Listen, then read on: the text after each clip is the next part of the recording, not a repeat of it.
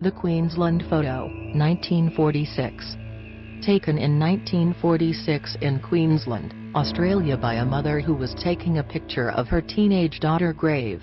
Nobody was in sight at the time, but when the picture was processed, the image of a child appeared, apparently sitting on the grave. The mother does not recognize the child, thereby reducing the possibility that it's a double exposure.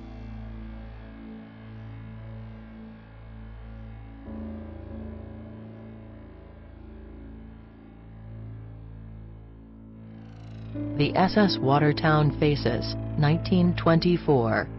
This famous photo taken in 1924, apparently shows the faces of two recently deceased crewmen appearing in the waves alongside the merchant ship, SS Watertown. Normally I'm not a big fan of faces appearing in grainy photos due to the brain's tendency to make order out of chaos, but this case is different, in that the faces were seen by numerous members of the crew for several days beforehand, and were positively identified as those of two crewmen who suffocated while cleaning out an oil tank a few days earlier.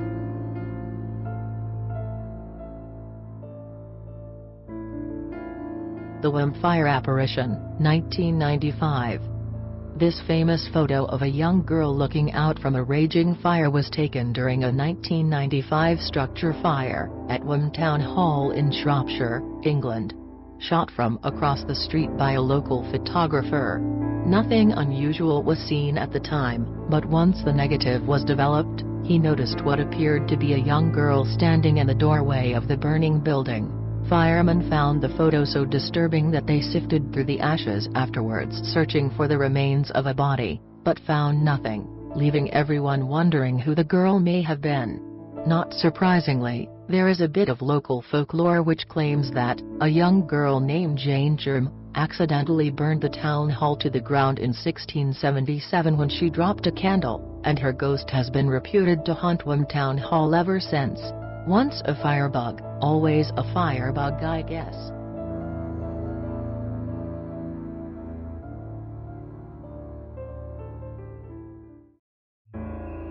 Bachelor's Grove Cemetery, 1991. One of those too good to be true photos. This one actually has a pretty good pedigree, because it was shot by a professional paranormal investigator. The picture was taken at the Bachelor's Grove Cemetery in Illinois, by the Ghost Research Society on August 10, 1991. Photographer Mari Huff was using high-speed monochromatic film in the area, where their equipment had detected several electromagnetic anomalies, complete in a burial shroud of the era, sitting on a gravestone. Note that parts of her lower legs appear to be transparent.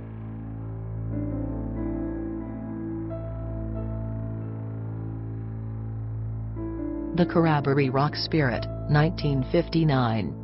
Taken by Reverend R.S. Blonce at Carraberry Rock near Alice Springs, Australia in 1959, this famous photo has been around for many years and defies explanation to this day.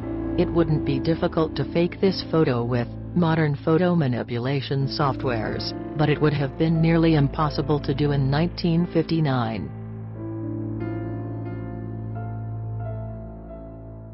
HMS Daedalus photo, 1919.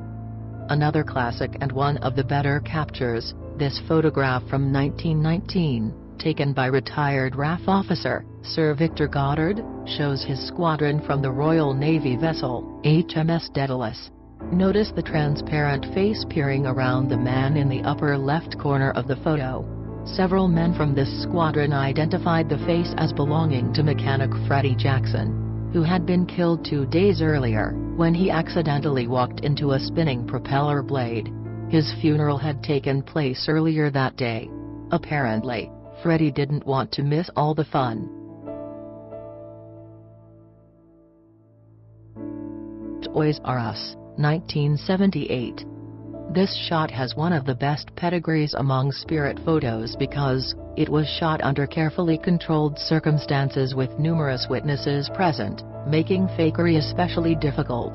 Taken in 1978 at a Sunnyvale, California Toys R Us store, known for an inordinate amount of paranormal activity, The picture was shot by the crew from the TV program That's Incredible.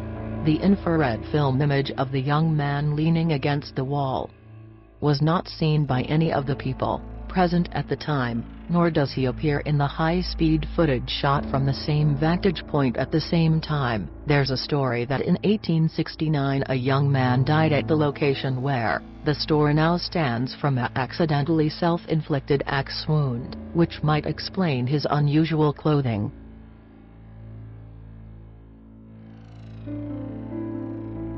The Lord Combermere photo, 1891. This well-known photo, and perhaps one of the oldest examples of a bona fide spirit photo, was taken in the Combermere Abbey Library in 1891 by Sibylle Corbett. The exposure length was approximately 1 hour, and the figure of a man appears to be sitting in the armchair, located in the foreground. At the time this photograph was being taken, Lord Combermere was being buried 4 miles away, and the house was said to have been locked and empty at the time. Those who knew Lord Combermere claimed the figure looks exactly like the man, so we have to wonder if the old gentleman wasn't simply just visiting his old haunt one last time.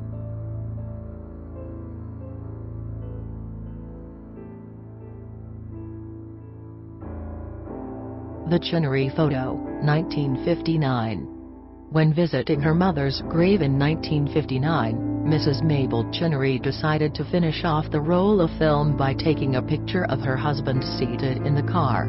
When the roll was developed, a female figure appeared, sitting in the back seat. Mrs. Chinnery and several family members insist that the female figure is that of her mother, who appears to have taken her customary place in the back seat and is patiently waiting to be driven home. A photographic expert examined the print and declared it to be neither a reflection nor a double exposure. Notice that Mom appears to be a pretty solid ghost, with no hint of transparency or light from the rear windows shining through her. Even her glasses appear to reflect light.